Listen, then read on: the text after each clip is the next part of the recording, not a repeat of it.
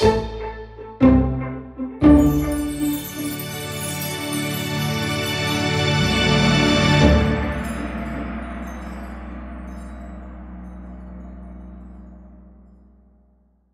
be 7:30, ladies and gentlemen. We have our recording on, and you'll perhaps be a little surprised to see that we have a picture of Iain on the screen, which Katie is going to remove shortly. But we're just drawing your attention to the fact that we're very lucky. Iain's coming to the centre on the 9th of April, as you see. It's a day-long seminar. There are still one or two places left. It'll be quite a small gathering. You get lunch and you get tea and coffees and that sort of thing. You have to pay something, but it will be an opportunity to have a bit more of a tete-a-tete with Iain in person on the 9th of April. So that's a little bit of advertising. So Katie, could we switch to the normal view now, please?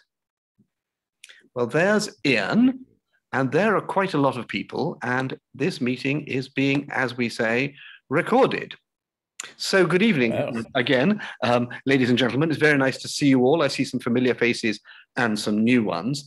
This is great this evening because I've been watching Iain write the great book that he has just published for the last 10 years plus. And, you know, there comes a time when a friend is writing a book when you say, how long is this book? And I have to tell you, ladies and gentlemen, that it's very long indeed. And I have read substantial parts of it, not all, because it is so long, and it's absolutely extraordinary work. Some of you may have read The Master and His Emissary, which came out, 12 years ago now, something like that?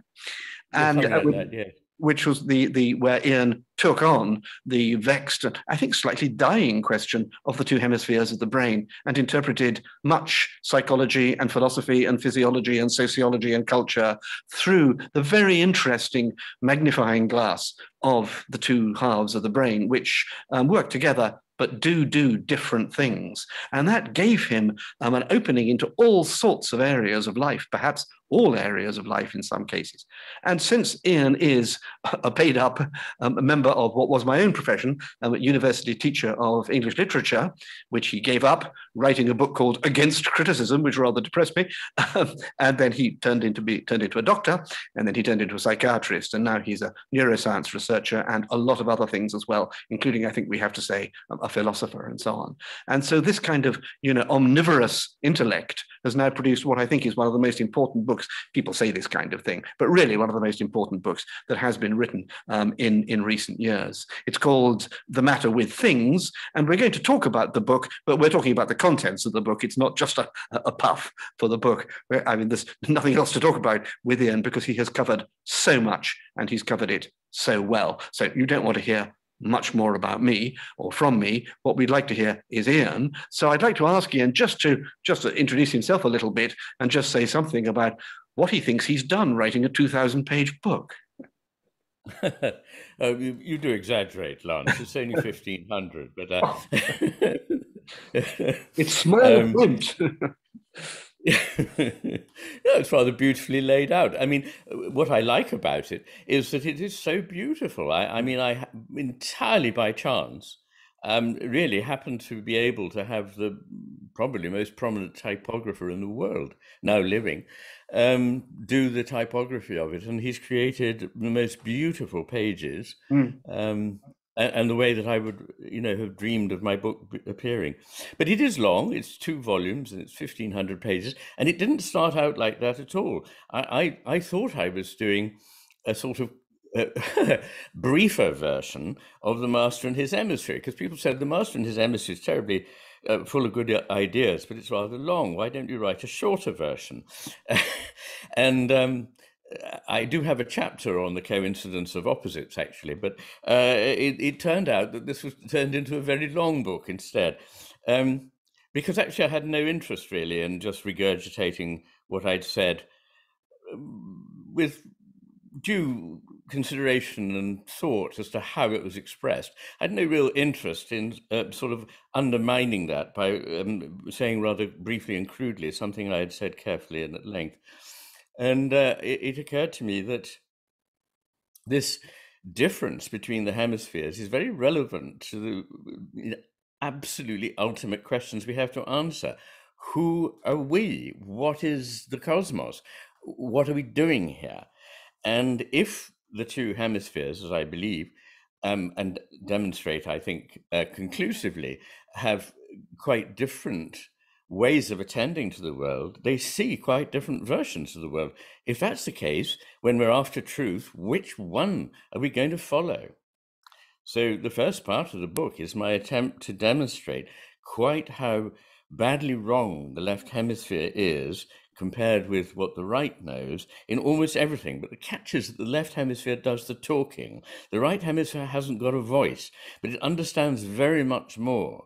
And all those things are expressed implicitly in poetry, in music, in myth, in drama, in ritual, and in spiritual tracts and religious rites.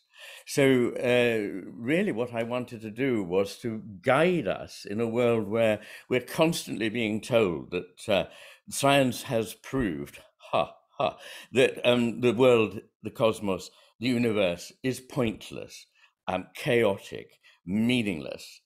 And when we're hearing that, we're not really hearing anything very intelligent, in my view. It's usually put forth by people who've not spent very much time thinking in a philosophical way, but have been terribly good at, say, physics or molecular biology or whatever it might be, and think that that gives them the right to tell us about our nature and the nature of the cosmos. Nothing could be more mistaken, in my view. And this book is an attempt, my last attempt, because I haven't time to write any more long books, you'll all be relieved to hear, but it is my last and final word, really, on how to re-envisage ourselves in the world before it's too late. You and think, I mean on that, if I may add, Lance, not Hmm. just, of course, I say just, but not merely the fact that we are destroying the natural world and poisoning the oceans and chopping down the forests and killing ourselves effectively, but that we're reimagining ourselves as machines. And this is something that is very, very important and close to me at the moment. And I think it's a very worrying sign when one sees people talking with glee about humanity will lose its sense of self-determination, of not being entirely controlled. We will be controlled. We will be controlled by governments and administrations through our becoming cyborgs. And of course, I don't deal with that particular scenario because it's been dealt with so well by many works of fiction and semi-fiction, but it is something that I think is becoming a reality very fast. Thank you. When did this all start? I don't mean in your life. I mean, when did this all start in, shall we say, Western history? Is this post-Renaissance? Is it is it just post-industrial revolution? I don't think it is, no. I mean, the Industrial Revolution was a very daring step forward by what I call the mentality of the left hemisphere, the ability to control things, the need to have power over things, and to reduce matter to mere matter in service of the human, without any real idea of service to what end or why. I think it goes back further. It's common to suggest that it might go back to, say, the middle or later part of the 17th century, or the beginning of the modern scientific revolution, with Descartes and others, L'Homme Machine, a work of the 18th century. But then there is also Plato playing his part in this story, and Parmenides. I have to be very careful because a number of my friends are greatly devoted to Plato and have pointed out to me how very complex he was, which is undeniable. He was both the person who started the rot of a certain kind of thinking that opposites can't coexist, but he was also a great maker of powerful myths, many of which are current in the intellectual world today. So obviously a very great mind. But I do think that once the pre-Socratics, and particularly Heraclitus and Empedocles, had sort of waned, we started on a path which was then consolidated in certain strands of Christianity through to the Middle Ages and beyond. Yeah, so I would put some blame for that on Aristotle as well. Isn't he a bit more of a sort of cataloger and bean counter, which is the rude way of referring to the left hemisphere? More than Absolutely right, yes. And one must mention Aristotle, although I have a couple of reasons for thinking well of Aristotle. One is that he was one of the first empirical scientists, although that's not quite fair to Thales, Empedocles, Heraclitus, but he certainly took it much further than anyone in the West had taken it. And which I do very much admire, because I'm not anti-scientific at all, as those of you who know my work will easily see. But I'm very worried by the fact that science has become itself unscientific in its dogmatic rejection of certain possibilities. The other thing I rather like about Aristotle is that he did privilege the world in which we're incarnated over a world of abstractions, which I think is somewhere in the left hemisphere of the brain. And of course, Plato privileged the concepts, the abstract concepts, over and above their manifestations in the incarnate world that we inhabit. And I think that was a problem too. I've always noticed in discussing things with you and reading you that although you could be thought to want something more romantic or spiritual by asking what we've done to the right hemisphere, not enough of that, you will also speak up. When I remember first discussing it with you, I remember I was surprised that you spoke up so warmly for the body. I remember you saying it's a great part of what we are. So this, let's say, your resurrection or giving some more juice to the right hemisphere, which is, I suppose, the more spiritual or holistic side, isn't against the physical or against science. Not at all. And in the sense of the physical, it's interesting that the right hemisphere seems to, yes, be probably, it's not a cut and dried thing. It never is. As you can imagine, these areas are complex, but probably the main part of what we mean by spiritual practices and spiritual experience is underwritten by the right hemisphere, either the right frontal cortex or the right temporoparietal cortex, depending on what one's dealing with. But it's also very true that the right hemisphere is more in touch with the body in a number of ways. For example, it is the right hemisphere that has what's called the body image, which is not a visual image only, but an image in every kind of sensory modality. It's also the right hemisphere that has more profuse connections between the frontal cortex and the limbic system, which is the part of the brain where emotion and cognition are fused. And it also has more input to the autonomic nervous system, which controls bodily function.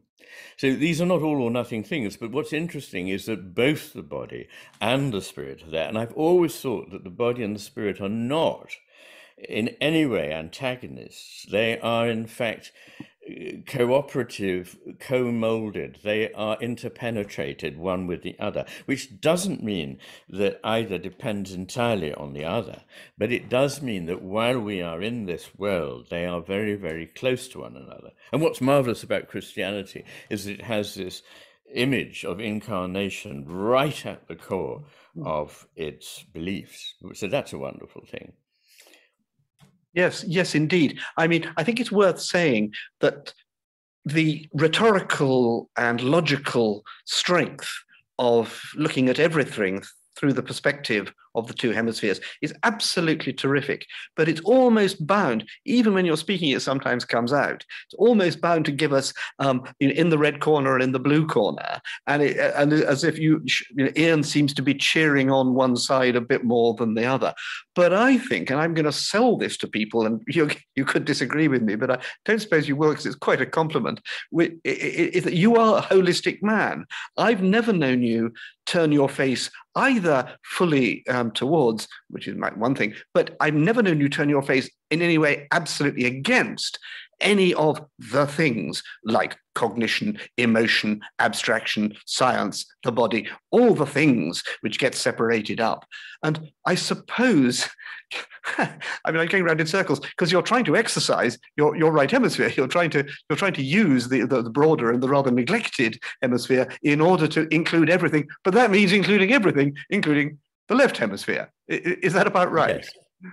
Well, it is. And the simple thing to say about that is that, of course, the brain is asymmetrical. The right and left hemispheres are not symmetrical. But there is also an asymmetry in their relationship. It seems that the right hemisphere is aware of the need for the processing that the left hemisphere carries out, if you like, on its behalf. But the left hemisphere cannot be aware, seems not to be aware of what it is the right hemisphere knows. So knowing less, it thinks it knows more. And I've discovered in more recent years, in looking at Chinese, Japanese, Indian mythologies, the mythologies of the North American native people and others, that there are these myths which talk about an unequal relationship between two forces, one of which should always be in control of the other. And everything goes well as long as the one that knows less is under the control of the one that knows more. But when this left spirit, as it were, the left hemisphere spirit, starts to overthrow its rightful master, it usurps, then things go wrong, civilizations collapse. This has been, as I say, a constant theme in people's experience of life, expressed in various ways through mythology. And it's also what Einstein reportedly, I don't think anyone can trace this quotation, but it's very much true to his spirit. Einstein's summary that the reason is a valuable servant, but intuition is a precious gift. We live in a world that honors the servant but has forgotten the gift. So I think that is really the summary, that we need to, if I seem to be cheering for the right hemisphere, it's partly because the right hemisphere actually does know more and is more likely to achieve the sort of ends that we would like to see for humanity. And it's partly that at the moment it's completely overwhelmed by the sort of sabotage, by the thinking of the left hemisphere, this mechanistic, power-seeking, control-seeking thinking, which Milton, of course, portrayed perfectly in Paradise Lost. And effectively, the whole point about Satan is that he is resentful and craves power, and that is the undoing of, of him and of mankind. Mm. And just to remind everybody, as long as I've got this right, the point of your title in the previous book, The Master and His Emissary, was more or less that the right hemisphere is bigger. I mean, has the bigger view, and therefore should be the master, which is what you've just said. And you know, the left hemisphere is fine; it does its job, but it should see itself slightly more as the emissary. Whereas it's a little bit like I don't know what happens on a chessboard. You know, the king is the most important person, but the vizier, which is the original queen, you know, his sidekick gets sent around the board, actually doing all the tidying up and organizing, and the king is a bit impotent there. So it's rather sort of very nice. Yes. Yeah. Yes, I like that. Very good. Well, I mean, yes. Go on. Sorry. No. I was going to say, just to carry on a very little there. Another way of thinking of it is that the left hemisphere, which actually is literally interested in tools and machines, manipulating things, is also, if you like, adopts a role which is the one we would assign to a very clever tool or machine, a computer.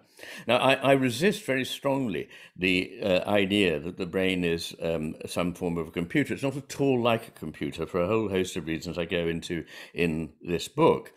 But it is it's true that the left hemisphere is a bit like the right hemisphere's personal computer in a certain respect, that the right hemisphere understands much more of what we would call experience. And it realizes that it needs to process certain things in a way that if it were to do that, it would lose its grasp of the whole picture. So it has, as it were, evolutionarily delegated a relatively limited resource that will deal with things in that way, and it's sent off to do that business. But like the computer, it doesn't understand what the data that are put in means. It doesn't understand what its output means, but it does actually do the business of crunching the numbers. And in a way, that is a rather crude image, but it is a fairly informative image about the relationship between the hemispheres. And what that means is that the left hemisphere is effectively abstracted from the world in the way that a computer program is. I sometimes use Korzybski's image of the map and the terrain, that the right hemisphere understands the terrain. The left hemisphere mistakes its map of the terrain for the terrain itself. And that seems to be where we're now living. We're living in a world where we have a theory about life, which is incredibly much simpler than the complexity of life itself that none of us can completely understand. And the theory has now displaced experience so badly that even when our theory is laughably, ludicrously out of touch with what our experience tells us, we nonetheless say, oh yes, this is right, this is the theory, we must go along with this. And that is happening in the big institutions of the West, which are falling prey to some very, very simple mistaken ideas. Yes, indeed. So would it be too simple to bring it right down to earth? If I asked everybody on this call what they'd done today, there would have been work and there would have been domestic chores and quite a lot of things like that. But most of us, it's been a particularly nice day in Edinburgh, most of us will have gone out at some point and enjoyed the sunshine. Now, is it too much to say that those, I mean, imagine you're number crunching because you're working in a bank or a tax office or whatever it is.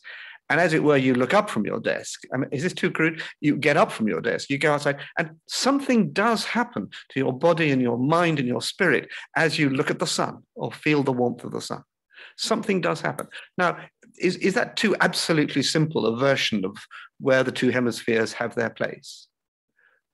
Well, I mean, it would be too simple if people understood from that, the feelings that one has about that beautiful day come only through the right hemisphere. Nothing comes only through one hemisphere. Everything is shared by the hemispheres. And what I'm talking about is what could, from a certain point of view, be thought of as relatively small differences, but taken together, they add up to an enormously different take on the world.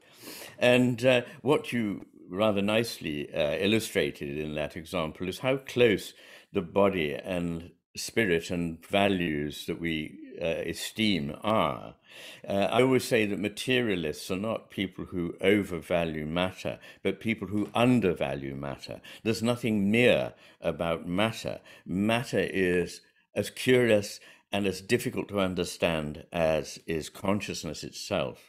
And one of the mistakes that's made by some scientists is to think that if they can only explain consciousness in terms of matter, they will have helped us, because matter is something we understand. And it's always better to explain something you don't understand in terms of something you do. But the reality, as many physicists will tell you, is that we haven't the foggiest idea what matter is. And to explain one enigma by reference to another is not really that helpful. That's terrific, Ian. We thought we did, didn't we? I mean, there was a point before quantum mechanics, before Einstein, when we thought we'd more or less got matter hacked. And so it was quite a noble project to try, I mean, it's ludicrous, but noble in a way, to try and reduce everything to that, because then we would have a total explanation of everything and we would know who we are. But just as, I mean, in the very time when certain elements of modern spirituality were coming forward, you know, around the turn of the 20th century, and then again in the 20s, and then again in the 60s with the New Age, just as a more sophisticated and perhaps less religious kind of spirituality was burgeoning, you know, and people were saying, you know, well, come on, you know, all that's woo-woo. the very woo-woo merchants, if they looked, under their chairs, they would have seen quantum mechanics busily undermining their certainties. So, I mean, Yes. whose uncertainty do you want, I suppose, is what we're saying here. It's not as if there's one sure solid thing. It's not even solid, is it? And then a sort of woo-woo thing. The blue and the red corners here are more evenly matched. Well, Well, certainly there are no certainties. That's for sure. yeah. The aspiration for certainty through matter is even more foolish than the aspiration for certainty through spirit. I think you would have to say. Well, You've never been frightened of things, Ian, and I notice that if you look at the index of the contents of the Matter with Things, your new great book, one of the big words that appears, and then of course appears in the chapters themselves, is the word truth. And I wondered, I mean, you have big words there, you have reality, Is there something special about truth that, I mean, philosophers used to talk about truth. I think they do a bit less now. But you talk about truth. Is this tactical? I mean, where are you going with that stress? Well, I make very clear that there is no single truth, and truth is not something we can ever say we have for certain. But to abandon the concept of truth altogether, which certain strands of postmodernism, as you know very well, have attempted to do, is I think a vast mistake. I mean, if one really believed there was no truth, then there would be no way of discriminating any reason for doing or saying anything at all. So we clearly don't behave as though certain things are not truer than others. And we couldn't get out of bed or have breakfast or so on unless we thought that there were certain degrees of truth. So really all I'm saying is, how do we get hold of those degrees of truth? And you'll notice that the first volume is called The Paths to Truth. I don't say the paths that will give us truth. I say the paths towards truth. And what are they? And I look at the various, I look first of all at the difference between the hemispheres, and then at science, reason, intuition, and imagination as probably the main sort of pathways. The second volume, which is part 3, confusingly, of the book, is the metaphysics. And I call it What Then Is True? And it's a question. And it's deliberately a question because I can't answer it finally any more than anyone else can. But I hope that by coming with me on this path and on this journey, people will see that they can fairly reliably see certain trends in the thinking that is offered to them that are more worthy of respect, more likely to be fruitful if followed than others. Yes, of course.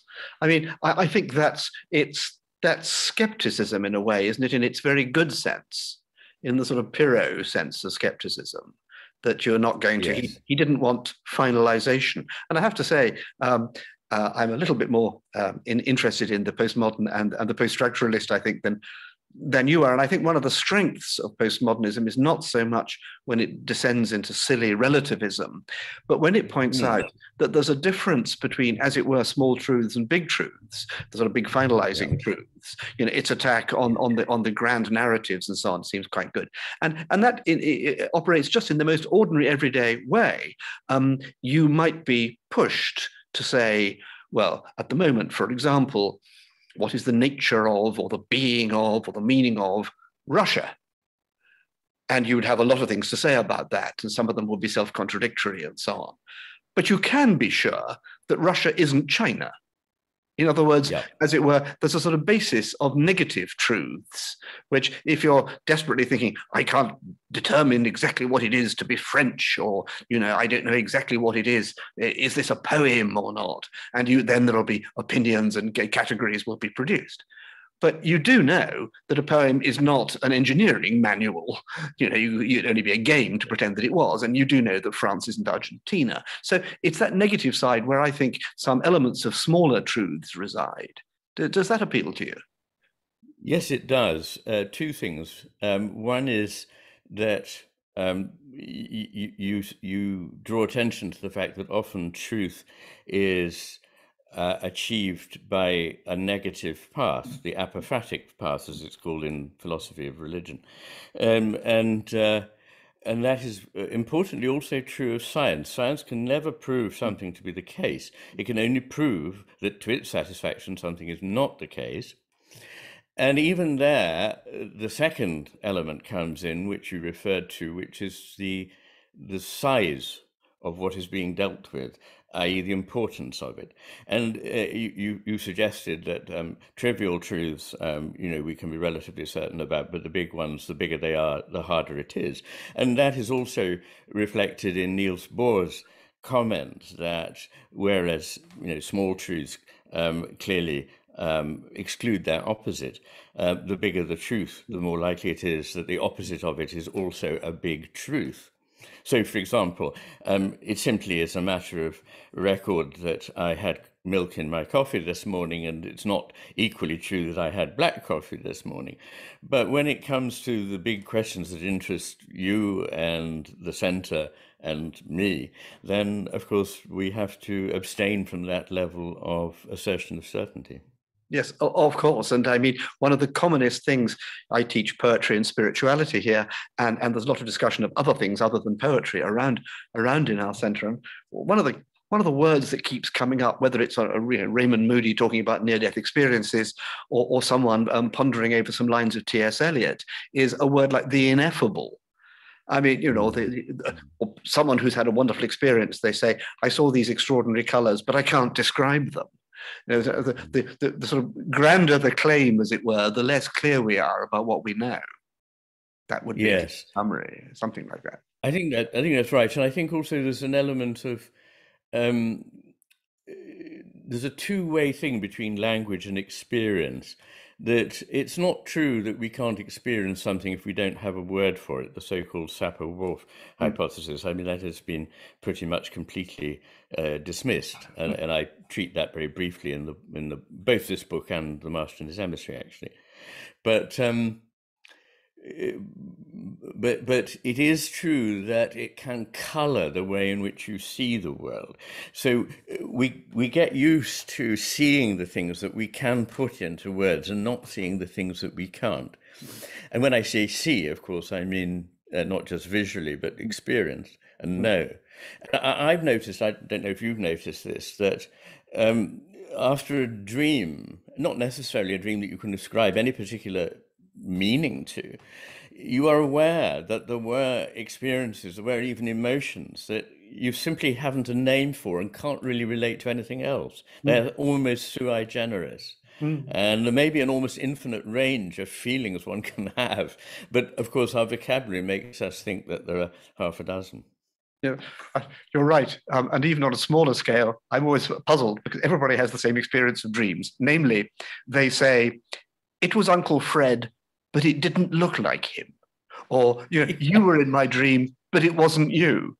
I mean, immediately, it's straight self-contradiction. And yet, you perhaps felt a strong emotion or thought things about it. But talking about emotion and thinking, thinking about what we stand for at the Arthur Conan Doyle Centre, you have a trio in the first part, reason, intuition, and imagination.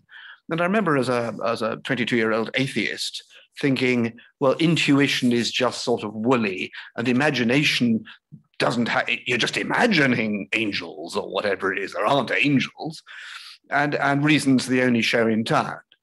And very slowly from then until now, I've gradually moved away from that position and I see the value. But how would you answer the person who has a reasonable reason for believing what they believe, and someone who says, well, I just intuit, or, well, I can just imagine something different? I mean, those are very gross exaggerations that I'm giving you there, but I mean, where is the truth value, as it were, in intuition and imagination, in a word? Well, yes, I mean, that is what I deal with in the whole part two of the book.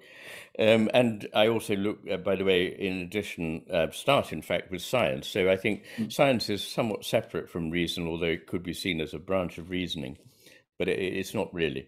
And I suppose that what I suggest in looking at all four of these is that they have their strengths and they have their weaknesses. There are obvious strengths to science, but there are weaknesses in the sense that it's that there are proper limits to what science can be expected to tell us about. And people who think that it can answer all our questions haven't done enough thinking, in my view. The reason, too, is, obviously a very important tool for being able to discriminate between various paths of thought. But to believe that everything in your life can be circumscribed by reason is a kind of madness. And it's not just I who've made this reflection, but a number of important phenomenological philosophers, that when people are so-called mad, they don't, as in the English phrase, lose their reason. They lose everything but their reason and have to start reasoning in a totally irrational way about things that we have an intuitive grasp of. And intuition, obviously, again, I mean, intuitions can be entirely mistaken. One can have an intuition that something's the case, and very clearly it may not be. But I do think that intuition has been very severely ill-served by a group of modern psychologists who have enjoyed really putting their thumb in the scales when weighing intuition, because it's very nice and makes one appear terribly clever to be able to point out that an intuitive sense that one has of something can sometimes be mistaken. And it's like the feeling you get looking at an optical illusion. It's sort of, can that really be the case? How very clever. But I intuitively have said whatever. But in fact, this parallel, it goes further than one might think, because just as, generally speaking, one's vision doesn't lead one into illusions, though there are such optical illusions, generally speaking, one's intuition doesn't lead one into illusions, though there are intuitive illusions that are set up by clever psychologists to prove that apparently intuitions aren't good. But we've been taught so far to mistrust our intuitions, which are also an expression of the intelligence that we store in our whole embodied selves, in different parts of our frame, in our whole physiology, and indeed in that hybrid that is reason with feeling, that is probably what used to be called reason as opposed to rationality. Reason used to be the great achievement of the educated, was to achieve this position, and not reason didn't meant just following logic like a computer. It meant bringing your experience, your wisdom from experience, your intuitions, your emotions to bear, along with the ability to rationalize. And of course, imagination is grossly misunderstood.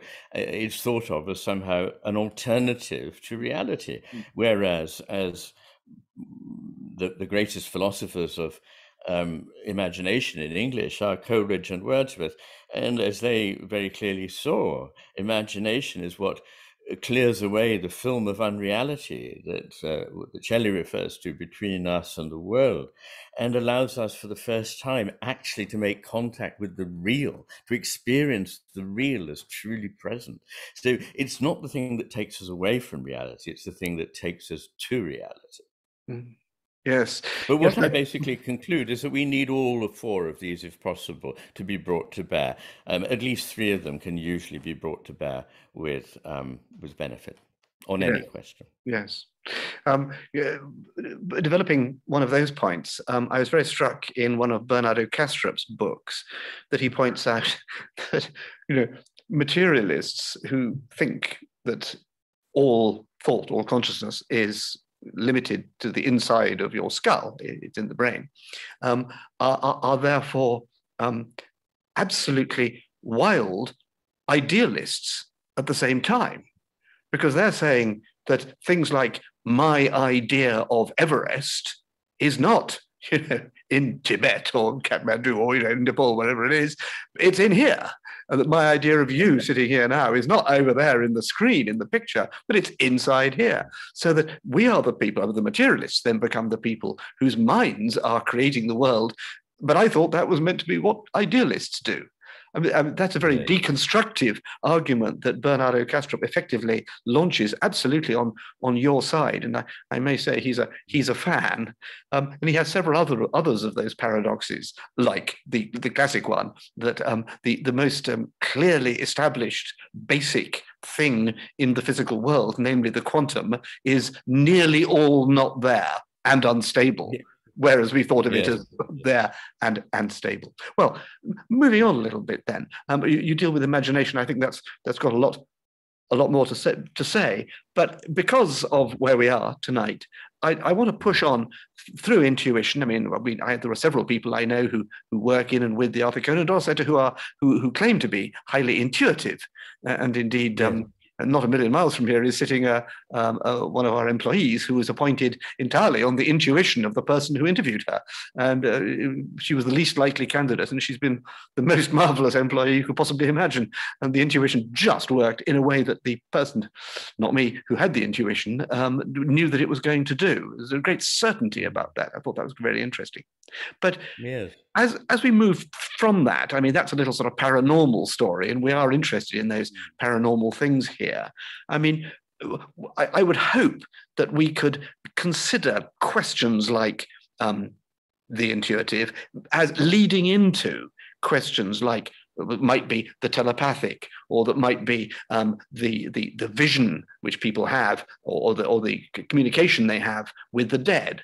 That's quite a leap, but at least if you're giving some value to intuition and imagination, it opens a space.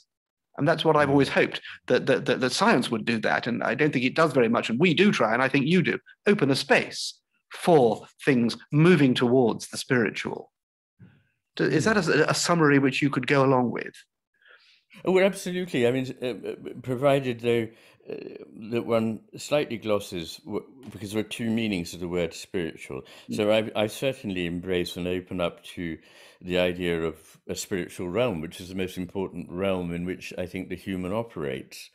It's sometimes used as a shorthand for paranormal, parapsychological experiences, which I certainly don't in any way dismiss, but I don't have very much to go on in my own experience. I think I've told you that I don't think I've been blessed with any of these experiences, so I envy people who have been. And I definitely don't think they can be dismissed. And I suppose what one is pointing to is that intuition manages to keep open more doors than the purely rationalistic does. In a way, you illustrated that rather beautifully by talking about the appointment, where somebody just knew that this was the right person. Of course, that wouldn't be allowed now in any sort of corporate setting, because you have to lay out your grounds for doing this, and also tick boxes about how you've met various optimal criteria for appointment. So that's just no longer possible. But it's been pointed out that in fact one ought to be encouraging people who make decisions, big decisions, to use their intuition, because intuition can take into account and balance perhaps 15, 20 different considerations, which when you start speaking about it logically, have to be narrowed down to one single line, which is what you pursue. So it's a very much more defined, closed off sort of business. And in life, we can't know that that's the best way to be. Probably the best way to learn from experience is to be relatively open, and I try to steer the path between being, perhaps rather over-impressed by things that are maybe not too impressive, and not dismissing things that actually have a great deal of evidence. And it's not good enough just to say, well, there's no evidence. There's plenty of evidence. It's remained in many of these areas difficult to be sure what one's dealing with, but that's surely an area that requires further experimentation, not one that requires less experimentation. Yeah, that's absolutely crucial. I mean, we had Raymond Moody on last week, and I've been corresponding with him and reading some stuff by him, and we've had great experimenters like Rupert Sheldrake, as you know, and there's absolutely Yes. no doubt that more information will produce more results, and they will be slightly different, and that's true of all areas of knowledge. I mean, except a few areas such as phlogiston theory or phrenology, where we have managed to draw a line because there was nothing to be said for it at all. Many other things repay attention. And there's absolutely no doubt that both aspects of the spiritual repay attention and need more of it. Listen, Iain, it's traditional for us for the speaker to go on for 3/4 of an hour, which I'm afraid we have now done.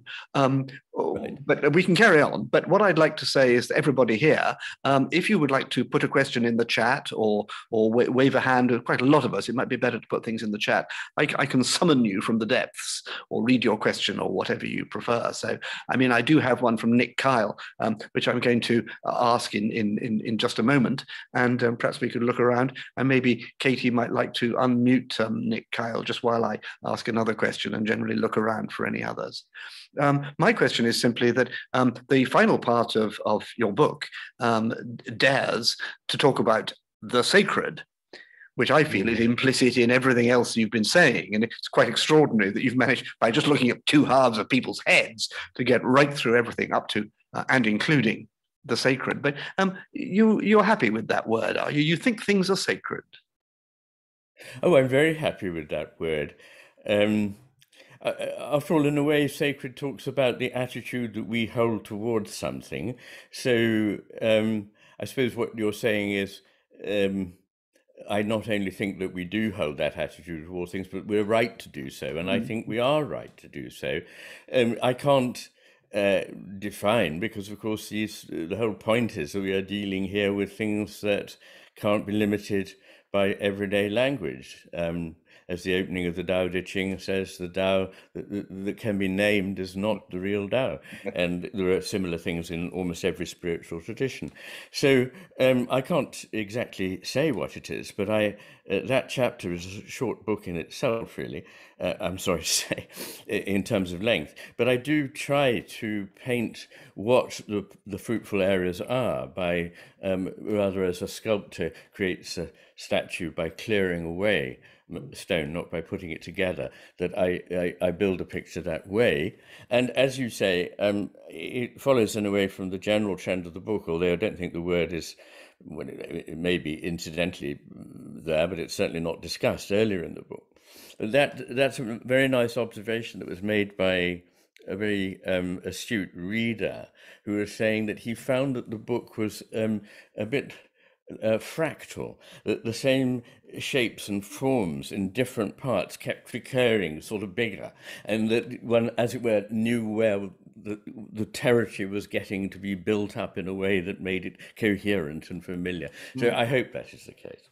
Yes, I hope is that by the time the reader has got to the last chapter, the last substantive chapter about the sacred, they will have gone from a position where they probably started saying, well, sacred, I don't hold much for that, to a position where they think, well, probably only a fool could dismiss it. Yes, I think that fractal is an extremely good way of describing your argumentation, and it's clearly better than what looks like a more syllogistic, logical thing, and not that you're illogical. So, Nick, you're there, and I think you're able to speak. Nick would like to ask a question about the number of hemispheres. You need to unmute yourself, Nick. I thought we had. You have to unmute yourself, I think.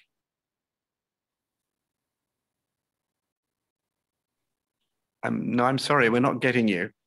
Nick, could you see if you're muted on your laptop? Can you hear me now? Yes. Yes, great. Yes. I like simplicity, and I need simplicity, Iain, because I would defer to your extensive knowledge compared to my knowledge. But I've always thought that the brain was way too complex to be usefully divided into only two spheres or hemispheres.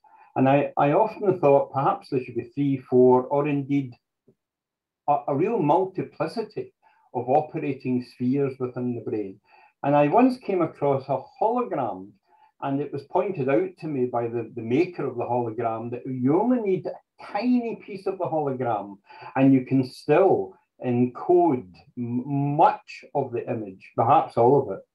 And I thought that was a good model for the brain, but it's much more integrated and connected than to simply split it into two. Nick's frozen. I know that you'll have an answer which shows your knowledge, but while you're thinking about, is it not more like a hologram than a two pieces? I'm interested in consciousness, but I'm interested in how the structure of consciousness can be articulated. And some people would claim it reflects the brain in some way. So I wondered if you could comment on that too. Yes, all very good and interesting. I mean, of course, what we've been able to discuss so far is a fraction of 1% of what I'm talking about. So one might run away with the idea that I think the brain is quite simply two hemispheres. It's not quite simply anything, and it has as many areas of interest as you like. It's conventionally divided into a very large number of such modules or areas of function. And I'm not denying that at all.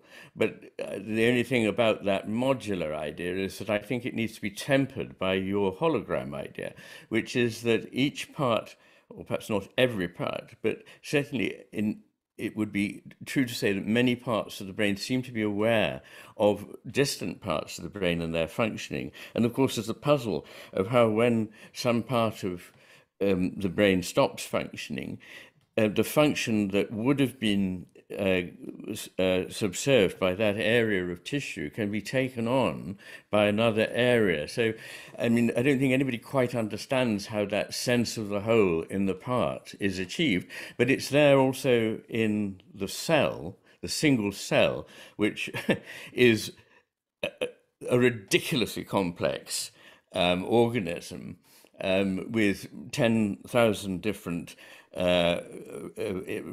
chemical reactions going on every second. And in that cell, it seems that when there's damage to part of the cell that isn't directly connected to some other part of the cell knows that it needs a certain kind of repair. So this is shot through the whole of the natural world, this connection between the whole and the part. And I'm against any kind of binary reduction, and I don't reduce the mind to the brain either. But the fact is that nature created an enormous chasm in the brain. It has produced these two physically rather different networks, each of which is capable of supporting consciousness on its own and seems to have different ways of attending to the world with different modes of being brought forth from the world by that hemisphere. So that would be my answer, probably not satisfactory, but I think that's all I can say for now anyway. Thank you. That's great. Katie, could we unmute Todd Bureau, please? I think he's on the second page. I'm just going to ask his question, but I think he might want to have a follow-up. Iain, Todd says, with the apparent increasing hegemony of the left hemisphere in Western culture, what have been some of the strategies that you've personally encountered that can help re-establish a more optimal balance? Yes, well, that's a very important question, and I'm probably going to give a disappointing answer. I mean, I think, frankly, at the moment we're up against it. What I hope is that by making people aware that the narratives they are told, the myths they are told by reductionist scientists about what a human being is, will appear flimsy, and that they will feel strengthened in their already wise intuition that this is a wrong way to be thinking. So I think we all have to, as it were, put our shoulders to the wheel to get this this thing unstuck. Certainly the growth of spiritual practices of various kinds in a non-overtly religious society has been an important step forward, because it introduces people to different awarenesses of the world, which are, to a very large extent, more typical of the right hemisphere than the left. So that's one positive thing. But I'm extremely worried by the pressure from the World Economic Forum, famously, from big business, the big corporations, to push technology into areas where we will become not just metaphorically machines, but almost literally machines with mechanical interfaces controllable by those who have no right to control us and not the wisdom that we would wish to be in anyone who was able to help us. The trouble with technology is it expands very fast, but wisdom doesn't. In fact, I would say that we're probably the least wise society that has ever lived, and yet we also have the greatest means at our disposal. This is a very dangerous situation. So I think raising awareness is my number one thing, but following certain practices and encouraging children very much more to be interested in the humanities, which are now being rapidly defunded, the libraries disbanded, and the worth of the great Western tradition assailed on all sides for kind of political reasons that really have no right to be dismissing this enormous body of creation. So I think we have to guard what is valuable and not go along with attempts to destroy humanity, destroy civilization. Todd, do you have some suggestions from your own life or your own thinking? Well, I do think I'm unguardedly optimistic. I think forums such as this that show increased interest in these matters. I mean, COVID certainly put us all in an online world, but I've noted to what degree there's far more folks engaging in this, and then that exchange of information across the world and in similarities and outlooks and nuance. To me, that is the encouraging, these are the bright spots, the lifeboats that allow that thinking to permeate those that either don't think about it or are inherently skeptical. That's one of my observations. I did just get confirmation for a certain gathering in Perry in June, and I look forward to badgering Iain further in a fine medieval town. So thank you. But that's I look forward to the experience, but no, of course you're entirely right to point to that optimistic side. It's not that it doesn't exist; it's just that the more pessimistic things are so worrying to me. But you're quite right that technology is as good or as bad as the uses to which it is put. I'm just questioning the wisdom of the people who hold much of the power in our political and economic sphere, who have sometimes somewhat psychopathic and narcissistic tendencies. So that's the worry. I mean, it would be quite wrong for me to, or hypocritical for me to dismiss the value of technology, because I couldn't have written this book or publicized it, and it wouldn't have had the success it's had, my writing, if it were not for the internet. So, there we are. I reach many more people that way. Thanks, Todd. I hope you enjoy meeting Iain again in Bury. Could we unmute Peter Bruin and Janet Saunders, please? I'll just ask Janet Saunders a question because it's quite straightforward. William Blake talks about Jesus as imagination. What is the imagination, asks Janet. Are there many types, and what is their role for us? That's going back to the imagination topic. Well, are there different types of imagination? There are certainly different things meant by the word, as I tried to hint. So, like Coleridge, I would make a very sharp distinction between fantasy and imagination. Indeed, the whole thrust of Wordsworth and Coleridge, and that is partly based on Coleridge's reading of Schelling in particular, who's an early 19th century German philosopher that I particularly admire.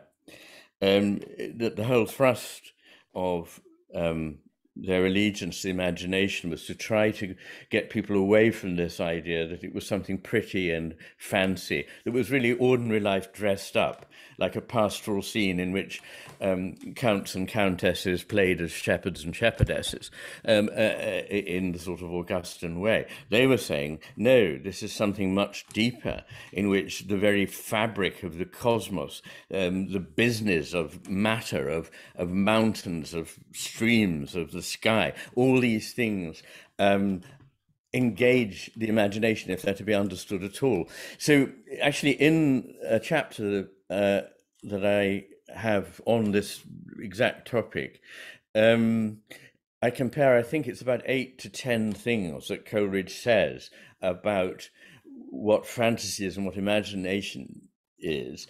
And these are precisely the characteristics of, in the case of fantasy, the left hemisphere, and in the case of imagination, the right hemisphere.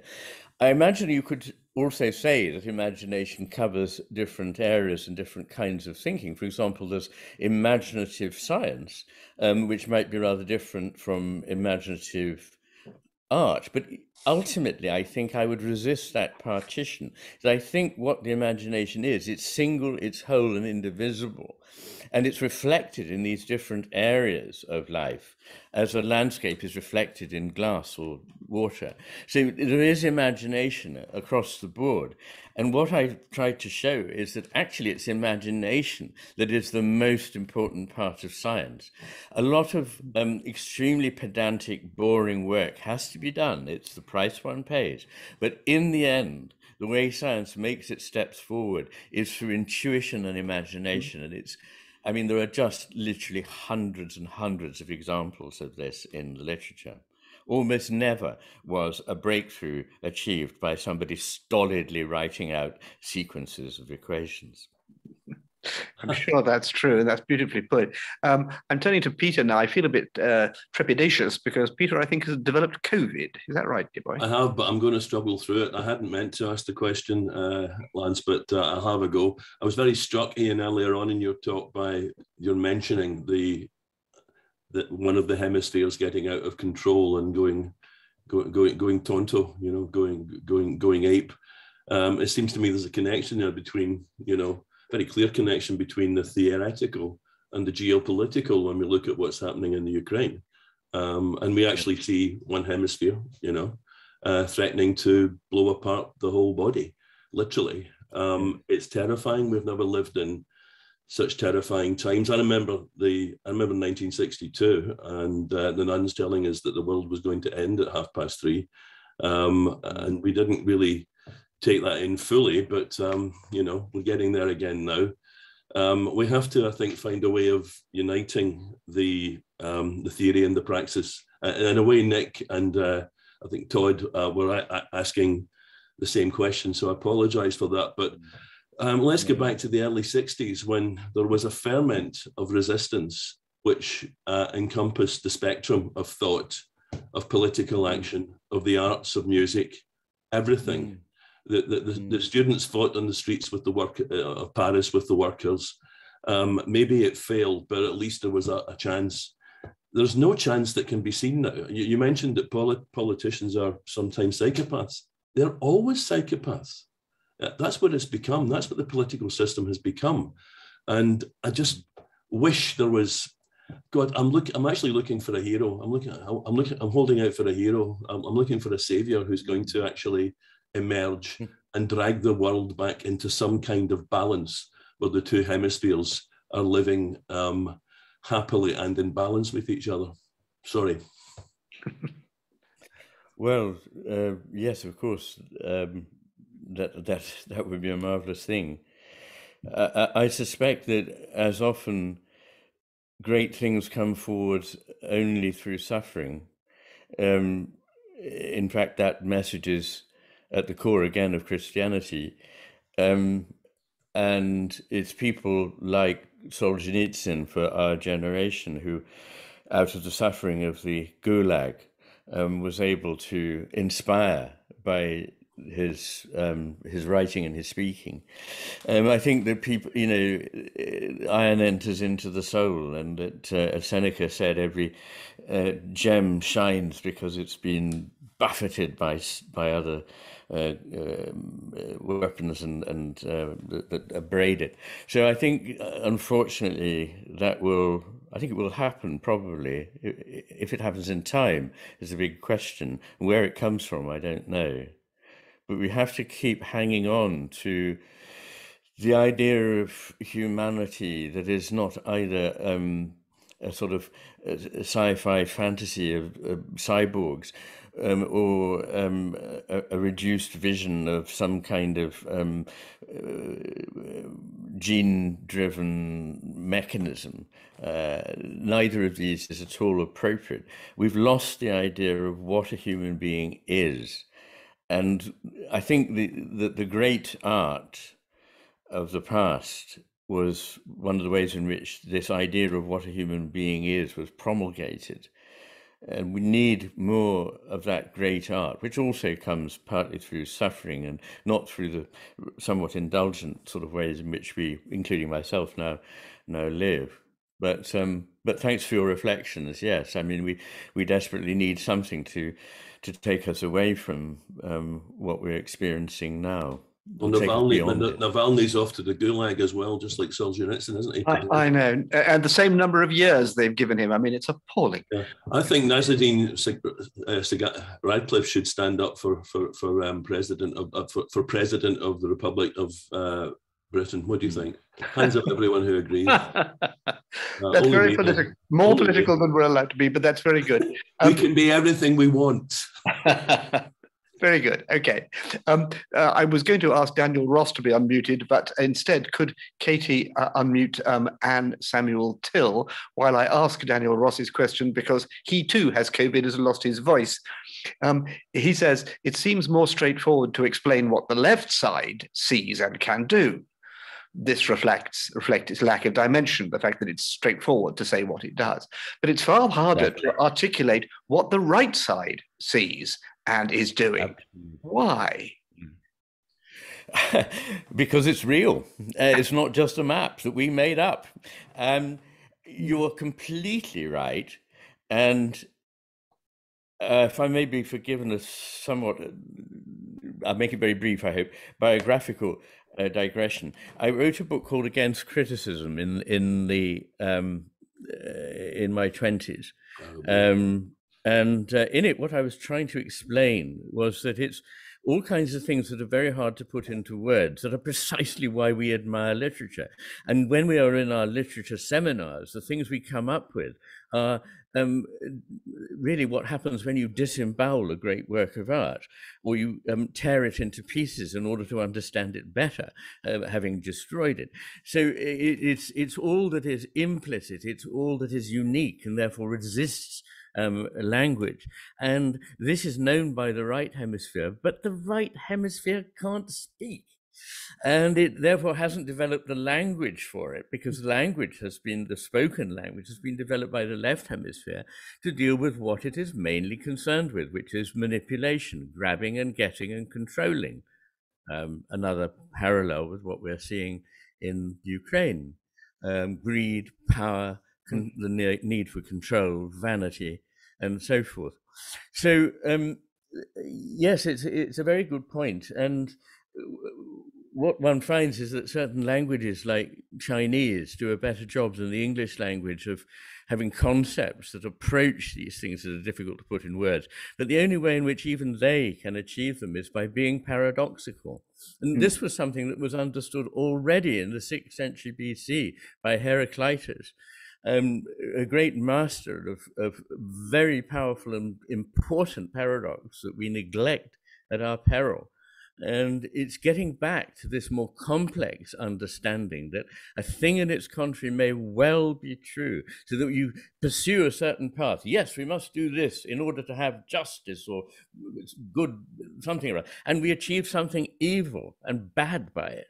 I mean, this happens time and again in history, as the People's Revolution of whatever has repeatedly taught us over the last couple of hundred years. So it's dealing with stuff that is real, and reality is, as physicists have confirmed, complex, resists language, is often contradictory, but it's very, very important. And the left hemisphere's simple toy clockwork version of the world, of course, it's a piece of cake to put that across, which is why, you know, one starts with one hand tied behind one's back if one is trying to explain what it is the right hemisphere knows, whereas it's money for old rope to explain the left hemisphere's point of view. People just go, duh, that's obvious. Of course he's right. Whatever his name is, begins probably with a D. They often do. That kind of thing happens. Yeah, that's terrific. Thank you. I'm sure that Daniel will feel better from his COVID with that inside him. Can I just say there's something which will appeal to Iain, which is just a couple of lines from Wordsworth, which is connected to several of the things we've just been talking about. Wordsworth has a sonnet of which the first two lines are, "The world is too much with us, late and soon, getting and spending, we lay waste our powers." And that's exactly. I mean, and there are powers in there, and these would be the powers of the right hemisphere, of course. Absolutely. I thought you'd like a bit of Wordsworth in there. And Till, you are unmuted, my dear, if you would like to ask a question or say this point.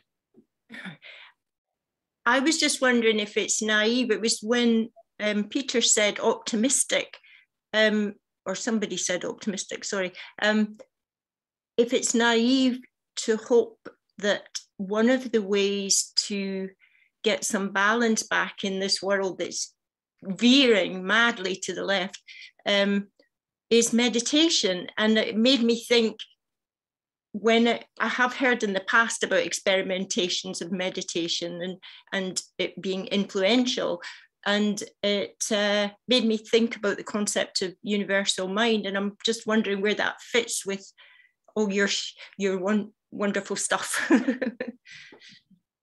I don't think it's naive at all. I think it's right on the money. I think meditation, as I was hinting earlier, these spiritual practices that are now more widespread are important ways of contacting the right hemisphere's world. One of the things about the difference between the right hemisphere and the left hemisphere, which echoes that vision of the world as it is and the world as it is mapped, is that the right hemisphere is present with the world, allows, in fact, to torture the language a little a la Heidegger, allows the world to presence for us. In other words, to come into being for us with all its freshness and newness and reality.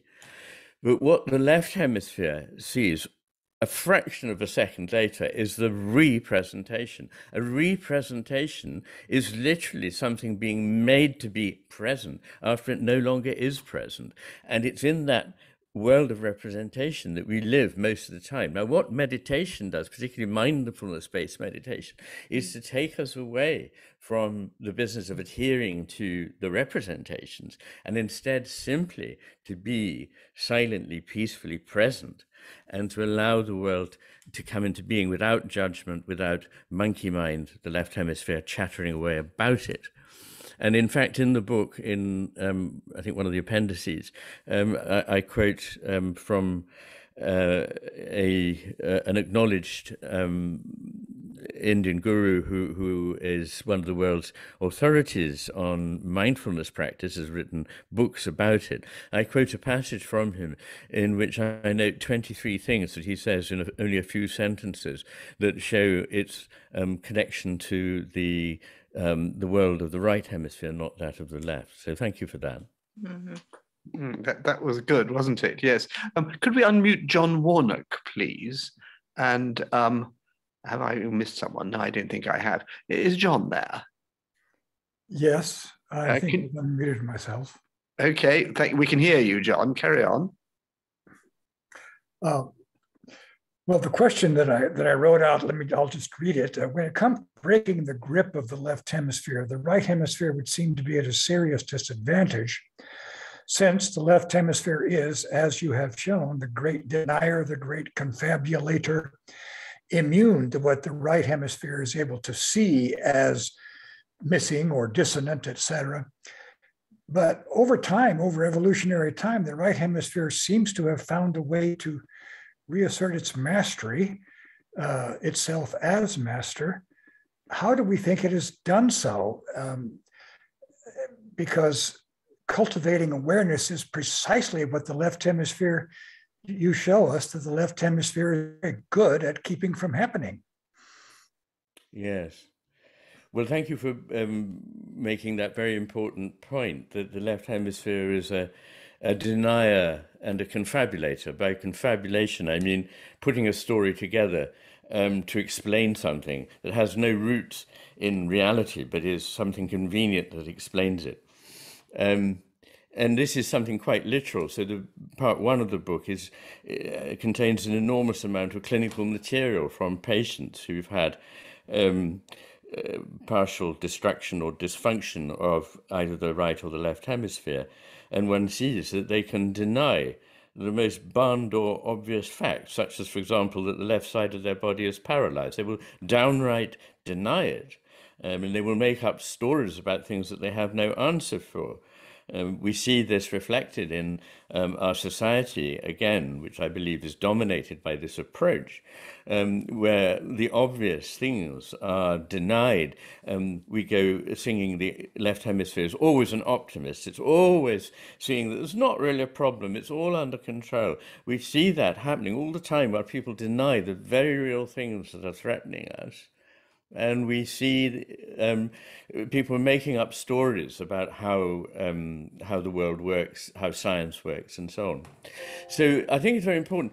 I suppose I'm not as clear as you are that the right hemisphere has been able to reassert itself as the master. In a way, my slightly gloomy message, in keeping with the right hemisphere, is that the right hemisphere is losing somewhat of its important dominion over the left, and this is something that when it happens, and in the Master and His Emissary, my earlier book, I show it in the second part, having happened 3 times in the history of the West. When it happens, civilizations decline. So I see this happening in Greece, in Rome, and then again since the Enlightenment in our own society. One could point to this extraordinarily fertile period of about 50 years when there was the standing forth of Romanticism, which, again, the left hemisphere very cleverly stigmatized this most significant and most sophisticated period of modern Western philosophy as romanticism in a way that suggests fantasy, whereas in fact I think it was, as I say, the most sophisticated period of modern philosophy which got closest to an evocation of reality of any that we have. With you know, again, there are exceptions, I have to say, in people like Wittgenstein and Heidegger and Merleau-Ponty and above all Max Scheler, but anyway, yes.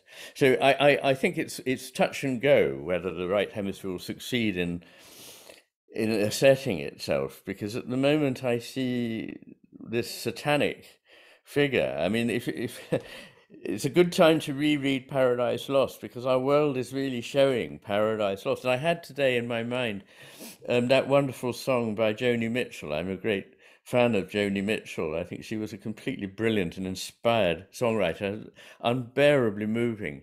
But one of them, of course, one of her songs was "They've paved paradise, made it a parking lot," and I feel like that is literally and metaphorically what we're doing.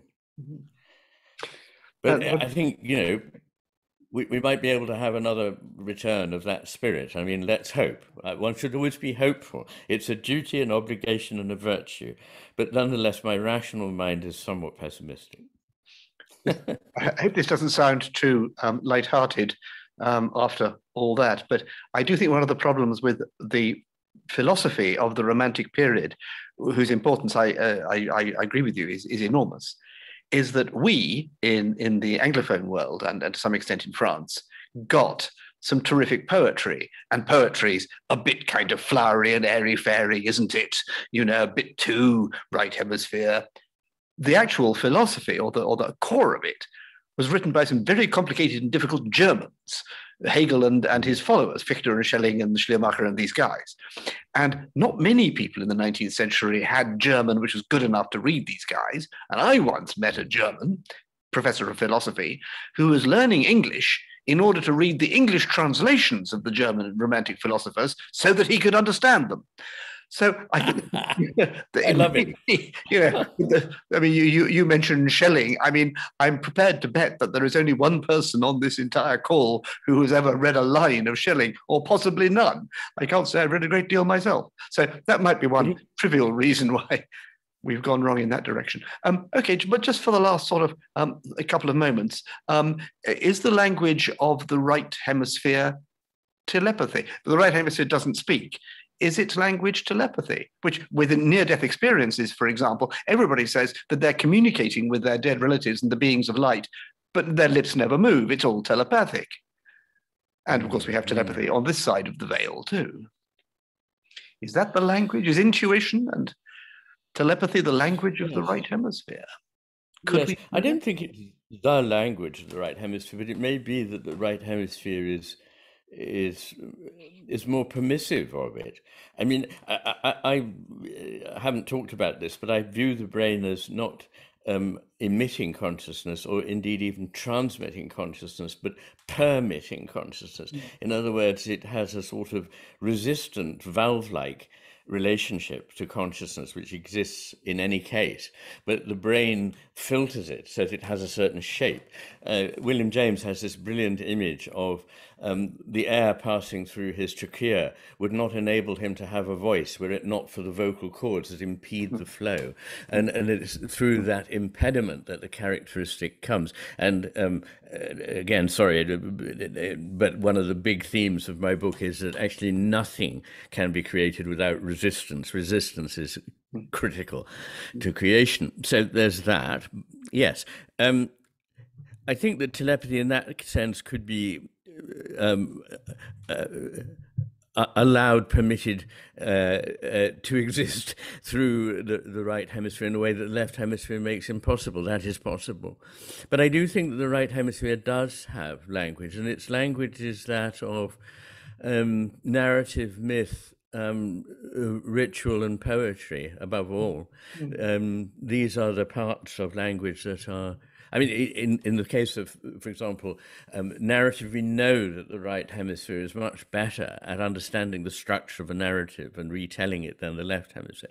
We know that the right hemisphere understands metaphor and pitch of voice and inflection of the voice, and all these things that are part of the hidden meanings of poetry, the ambiguities. It's much, much better, whereas the left hemisphere tends to go cut and dried. It must mean this or that. It can't mean both and. And that, if I may say, is one of the differences that we need to be aware of, is that the left hemisphere is very much an either or merchant. The right hemisphere are both and merchant. And to that extent, it's important that the right hemisphere controls this situation, because it can then allow both either or and both and to have their day. Whereas if the left hemisphere is in control, it's got to be either or both and we know which one it votes for, the either or situation. Hence, our world is remarkably black and white. And everywhere you hear the ridiculous reduction of complex issues to black and white argument. That's a marvelous answer. Thank you, Ian. I'm going to wind up with a comment, or in fact, a question from Nick Kyle again. Ian, he says, you might not have time to write more tomes. I think if the next one were to take as long as the last one, that might be a fact. But what topics excite you now in terms of being productive areas for future studies? Who do you admire in such fields of inquiry? Gosh, those are two different questions. What are you going to do next, and who do you admire? Yes, who do I admire is a very, that's a very long question, if you like. The long answer is the only one that's appropriate. Can you answer the first question then? What are you going to study next? Yes. I mean, what I'd say is if you read The Matter with Things, you'll soon discover a large number of people that I greatly admire. One of them we've mentioned this evening is William James, actually. But anyway, in terms of where do I go next, I think the answer is I sort of retire from the fray to a large extent.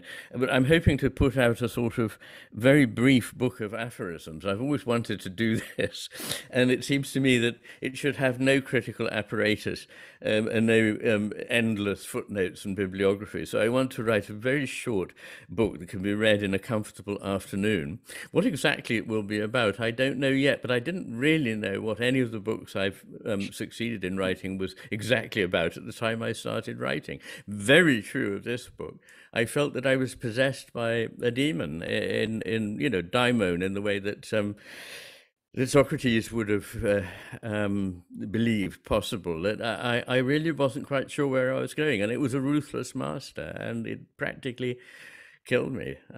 So there we are. Anyway, it's over now, and I'm having a bit of a rest. So don't ask me what I'm writing. Now, I tell you what, there's one thing I would very much like to do, because I've done all the research for it already, is a book on the art of psychotic subjects, which is absolutely fascinating because of what it reveals, and because it's such marvelous art anyway. So that would be an easy book. That would be fun. Right. Yes. Well, if there are any psychotic artists present, you know, you can get into Iain's book if you're lucky. I know that Iain did take a well-earned rest after 10 years of writing this book in Hawaii, from which he's recently returned. Think of that. Isn't that lovely? Well, listen, I'd like to say thank you very much to Iain for an amazing talk. And I would also like to encourage you, if you would like to get on to the website, the Arthur Conan Doyle website, you might find there is still a ticket for his seminar on April the 9th, which is in the centre here. We're opening up to people doing things in the centre, and Iain's coming down, and he'll be there on Saturday, April the 9th, and he'll be there for an all-day seminar with which you can join. Thank you very much, everybody, for an absolutely marvellous go over this subject. All I can say is that the matter with things, if you're looking for reading and hoping to go on a very long holiday and want something which won't run out on you, the matter with things will keep you going for the rest of your life, as I think probably questions about it are going to keep Iain going for the rest of his. And everybody's saying thank you very much in the chat, which is very nice of them. And thank you for your questions, and thank you for everything. So I'm going to bring that to an end. I'll be in touch with you, Iain, and I'm no doubt I'll see lots of the rest of you either on the 9th or some other time on Zoom or at the Arthur Conan Doyle Centre. Thank you very much indeed, everybody. And good night. And clapping for Iain. We can do silent clapping. That's what we do, isn't it? Yeah.